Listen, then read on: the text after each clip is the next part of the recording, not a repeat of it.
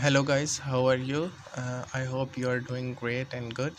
As you are all know that the GTA 5 went free and every gamer's dream is come true and they want it free.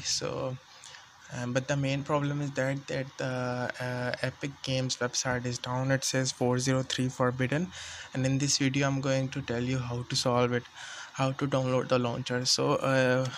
Let's get started without wasting any time.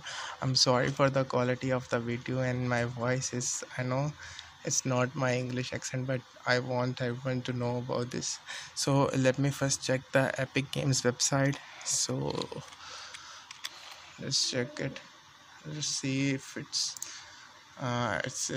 still says 403 forbidden.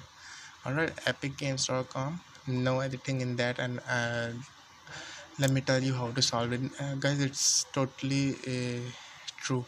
And just go to google.com and type Epic Games launcher download, because we have to download the launcher for the game. So Epic Games launcher download, search for Google, and the first website, uh, just click it and bang, see Epic Games, and it will start to download. It's resolving code, and let's see, there is no editing in that. I have already downloaded the launcher, so I'm no need of that.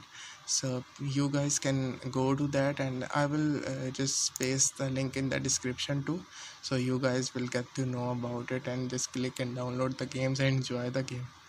And one thing more guys, if you find this video helpful, kindly subscribe and like this video, so it might help me.